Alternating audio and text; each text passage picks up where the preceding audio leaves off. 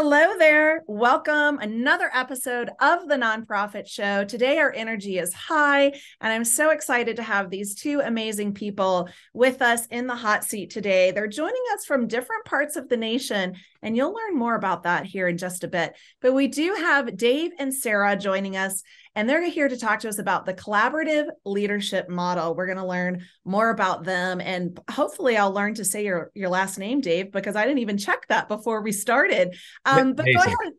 Basic. Okay, fantastic. Well, excited to have you both. Another episode of the Nonprofit Show. We are thrilled to continue these conversations. Thanks to Julia Patrick, CEO of the American Nonprofit Academy. I'm Jarrett Ransom, your nonprofit nerd, CEO of the Raven Group. My nerd glasses are never far, and I also checked on Sarah, and hers are also right there. Looks like Dave might already have his on. So we are ready for this conversation. I also want to give a huge, big shout out to our amazing presenting sponsors. They allow us these opportunities. And I like to remind you, these are unscripted conversations. So we have a key topic, and our partners trust us implicitly to have these conversations. So much love and gratitude sent out to Bloomerang, American Nonprofit Academy, Fundraising Academy at National University, Be Generous, Your Part-Time Controller, Staffing Boutique, Nonprofit Thought Leader, and the Nonprofit Nerd. These companies keep us going and growing, but they're really here for you and your mission. So please check them out. They have fantastic services to offer you. They want to be on your team in 2023. So do yourself a favor, do ourselves a favor so that they stay with us, and check them out. So thank you to our sponsors. And hey, if you if you missed any of our episodes, I have mentioned before, we're coming up on 700. That's the big 700. I know you're shaking your head in disbelief, and I am too, because when Julia asked me to do this 3 years ago, we really thought it would be a 2-week endeavor. And here we are going strong. So you can find all of our previous episodes, including this one today, and just a few hours later, on Roku, YouTube, Amazon Fire TV, as well as Vimeo. So if you have one of those smart TVs, you can just say, hey, pull up the Nonprofit Show, and we're larger than life, depending on the size of your TV, as well as podcast form. So listen to the Nonprofit Show wherever you stream your podcast, and you can hear this episode just a few hours after we finish today's conversation. So thank you for waiting so patiently and also saying yes to the invitation. I want to welcome Dave and Sarah. Again, they both join us from different parts of the nation, but they are with Inward Mindfulness Education. You can find their website at ibme.com. Encourage you to check that out. But I'd love for you to share a little bit about who you are and a little bit about the organization. So I'll toss a coin, and either of you can just, pick up and run wherever you'd like. Awesome. Thank you so much. David, I'm going to start off if that's okay with you and introduce myself. I'm Sarah Wren. I am calling in from Massachusetts, and I have been a part of IBME's staff team for 5+ years. So at this point, I'm the longest running staff member of our team of 6. And I'll just say by way of introduction, when I started, I was one of 3 full-time staff. So we've doubled in size and taken on this collaborative endeavor as we have grown. And I'll pass it to Dave. Fantastic. Sure. And I'm joining from Cleveland, Ohio. I work on fundraising and business strategy for IBME. I joined in 2020, so it was just before the pandemic, January 2020, where it was, we have this nice onboarding process, and then we all know what happened in March. So, but just to share a little bit about what Inward Bound does, our primary work is working with teens, and we provide this rare opportunity of a summer camp retreat experience that's grounded in mindfulness. So we work with teens 15 to 19 years old. All across the country, we have these retreats, and it's really connecting with a teen that is, looking for support, looking for exploring who they are in the world, finding some tools to help us navigate kind of the stress and anxiety that's inherent now in our everyday life. and providing this deep dive into like this prolonged insight into who you are, and sharing that with the community. So do you have that for adults? Because I'd like to attend. yeah, we do have a teacher training program. So that's a year-long teacher training program that is for educators and youth serving professionals. And we've also run adult retreats as well. And we find that the tools that we use with the kids are actually the same tools to use with the adults. So yeah, it can be a really special experience. Yeah. Well, thank you both. Really excited to have you here. I also want to give a shout out to my client, Mindfulness First. I know you're watching, Kim and Sunny, so thank you so very much. But you brought this topic to my attention, and we're really talking about, a non-hierarchical structure, what that might look like as we move forward. So I'm really excited to have this conversation with each of you today, because I think we have a lot to think about. So let's start off, and Sarah, start by sharing what informed this model, this collaboration model. What informed this to say, hey, that's what we like, that's what resonates with us, and we're going to adopt that. So take it away and share about that. I'm so happy to share about that. So the beginning of collaborative leadership at IBME predated me. I just want to give a shout out to the people who were there before me. The thought was, we know that a traditional nonprofit structure creates strain and burnout. There's a huge amount of burnout in nonprofit culture. And because we work in a mindfulness retreat environment, and that's what we're offering and delivering, there was this thought, like, how can we actually make our work together, like administrative, logistical emails, feel more aligned with the work that we're doing, which is whole person centered, collaborative in nature, supportive of each other, and ideally not creating so much burnout that you don't want to do the work anymore. Right. So kind of the discomfort of a traditional nonprofit structure is what started the IBME on this journey, and also a real willingness from the small staff to try and do things a little bit differently. So that's sort of what the catalyst was, and also all of the pitfalls of sort of a traditional hierarchic structure where there isn't necessarily feedback flowing, there isn't necessarily decision making happening by the people who are enacting the decisions. Those sorts of things are really what drove us to start considering a different framework of how to work together. Mm-hmm. I love that. Dave, what would you add to this conversation? Yeah, I would add that it took time. It took a lot of time. Before we actually officially dissolved our executive director role, which was the start of 2020, there was 3 years of kind of incubation and exploring and actually developing a system of controls and flows that we were looking to embody.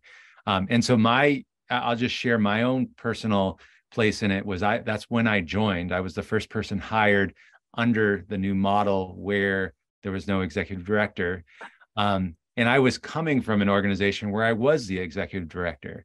So just to share a little bit about that perspective is that it was, for me, I was trying to integrate collaborative work into my previous role, and just finding that there was limits within the actual system and the structure. So I was actively not only searching for this mission-oriented work, but also this particular way of organizational operating model. And so, in that time, I'll just share that, for me, it was so refreshing because, to have these clear, which we'll get into as far as the avenues of decision-making, but also that, through feedback, I could still have a view that you might have in an executive director role of kind of looking at the big picture. But I could offer that up in a way where it was in the realm of feedback. And, I'll just say too, like, as far as non-hierarchical is appropriate. And I think it's important to know that there's still concentrations of power. So we're not, the way I always talk about it is we don't have one mountain peak. We have whole range, a mountain range of folks that are in leadership.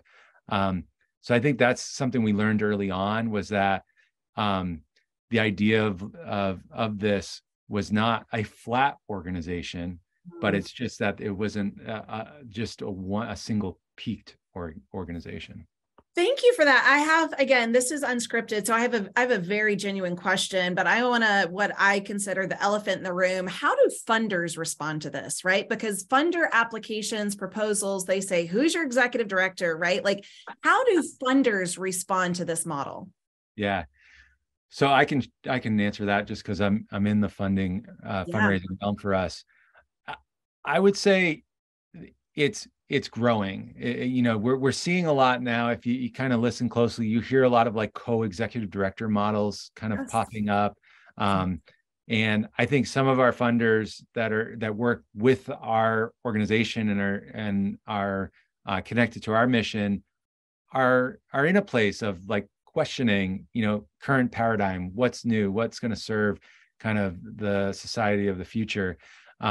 So I would say overall, the receptivity has been positive with a lot of questions. And it's been on us to be really clear and transparently, on our website, in our grant proposals, to be very clear around what we're sharing today was what, was the impetus for this model, and getting a little bit into the weeds of how it works so that we can build that trust in that this is not only something that is interesting and innovative, but it's also a competitive advantage for us. So well, try to make that case. Thank you for that. And I think that takes us so perfectly into the collaborative leadership and the 5 core systems. So what are these systems? And I just have to recognize and give a call out. I love that mountain range, and that really resonates with me. So it's not that there's not decision makers, but it's like, there's not one that sits at the top.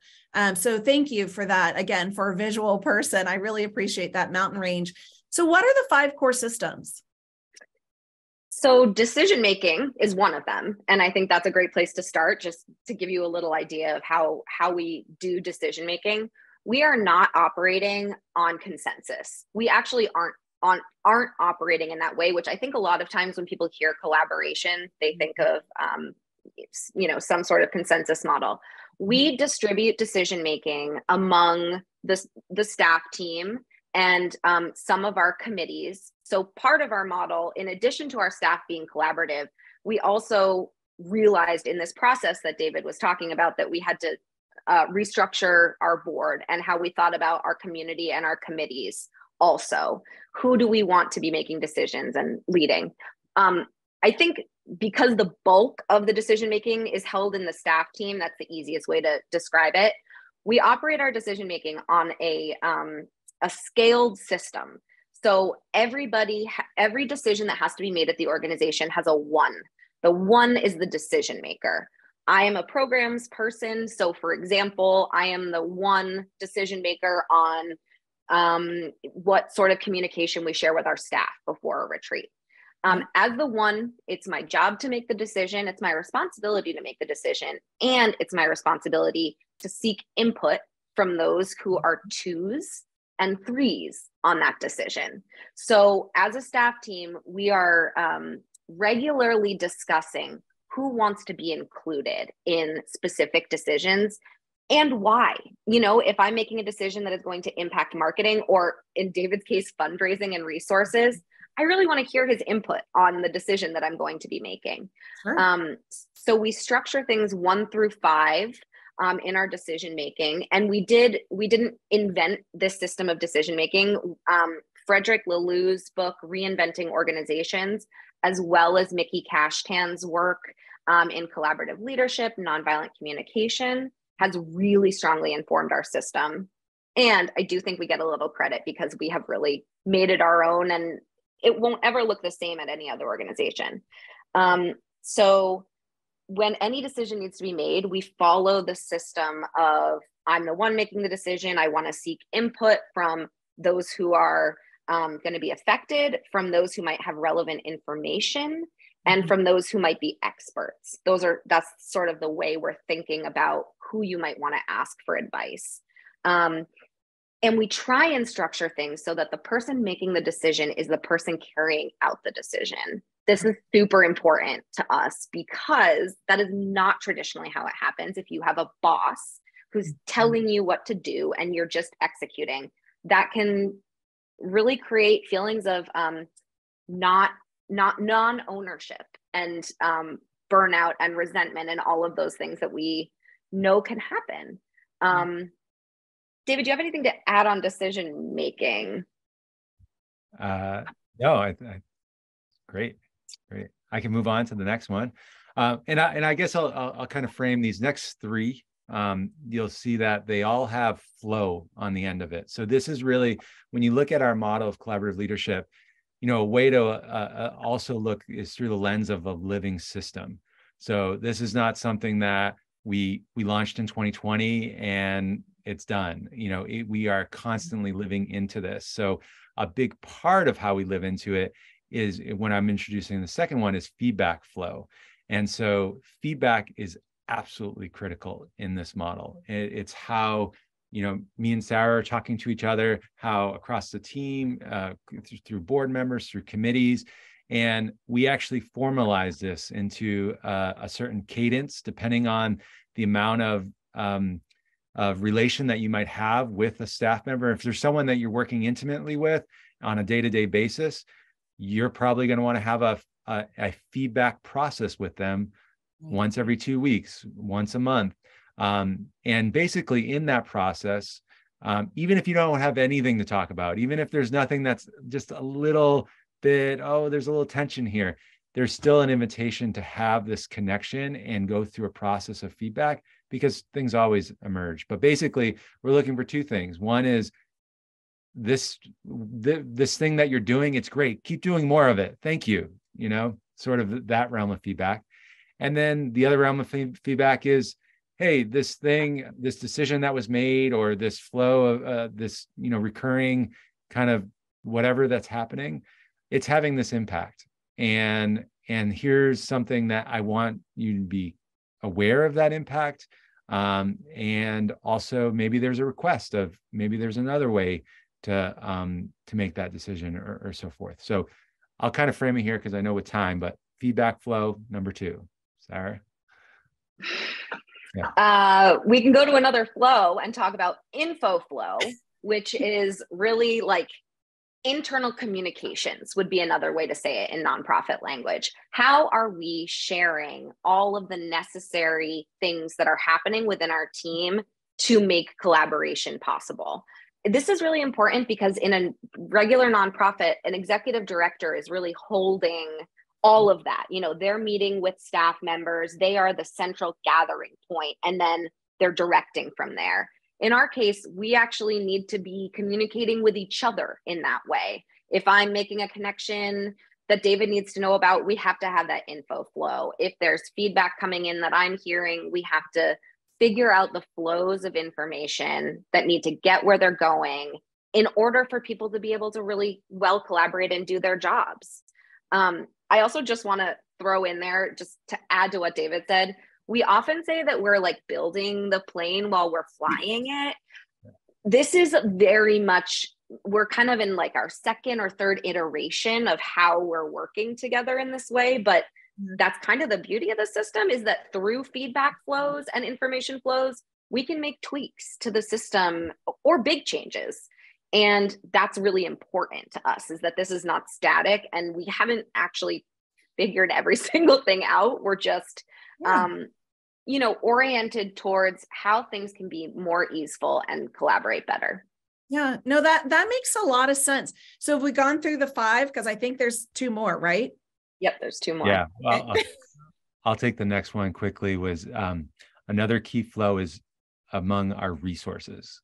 And resources in a broad sense, but I think to zoom in on monetary resources, because we don't have that executive director role, our literacy around our budget and what we're spending and what we're bringing in is important, and really be distributed among the staff team. So we have a flow of resources in terms of how we're aware of that. Our budgeting process looks a little different than probably other organizations. But you can ask any staff member and the amount of knowledge they have about the entirety of our financial model is high. And then the other unique thing I'll just share with this is salaries. So salaries, we actually have complete transparency around our salaries because we are creating the salaries ourselves. We have a 6-point criteria for how we each go through our own individual process of what our needs are, what the total budget availability are. We also include historical disadvantage and privilege in consideration for that. And we look to have 150% maximum range between the highest and lowest salary within the organization. Wow. So there's some pretty radical things in that, but we have found that process to be extremely enlightening for just our overall holding and also our own relationships with each other, to have that sense of transparency and vulnerability in terms of money, which can be always taboo around talking that about is very vulnerable, and I applaud you for that. I subscribe to transparency, financial transparency. In fact, I'm asked often to share with my network when there's open positions for different organizations across the nation. And I finally said, only if you have the hiring range. That's the only way, for many reasons, but I appreciate that. So we have one more, right? So one more of the collaborative. Maybe the most fun of them all, conflict engagement. Ooh. Is the fifth system, which is, this is a system where we are trying to really be real with each other and work with each other in a way that is meaningful and impactful. And sometimes a feedback flow, sometimes something is not going to completely be copacetic. And that's when we can engage a process of discerning how we can rebuild trust and continue to work together. Or how can we mutually agree? How can we get to some sort of agreement about working together in the future?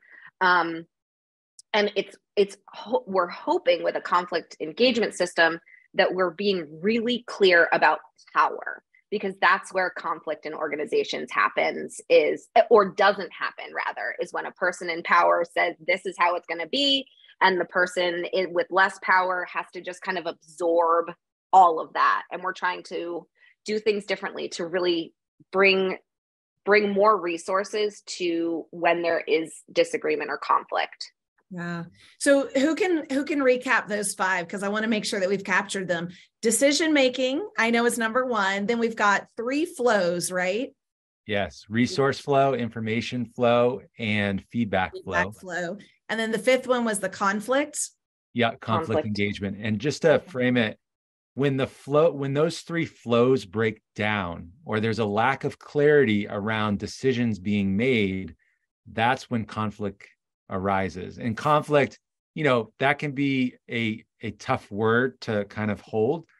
It can be very, subtle tension, so it's not about, and some of that can be already tended to in a feedback flow. So we're welcoming that. We see conflict as good news because it's brought into the open, and we have the resources to move through it and reach deeper understanding. Well, I feel like, and this is an assumption, but I feel like probably some of your core values are transparency and vulnerability, right? And so I am assuming you have to lean into that to really make this work. So, Yeah, you sure do. And it's not easy. It's kind of an uphill, at least for me. I'll speak for myself in terms of feedback and conflict engagement specifically. Mm-hmm. It's really relearning how to engage in a work setting where there isn't this sort of, distinction between the personal and the professional. We bring our whole authentic selves with us.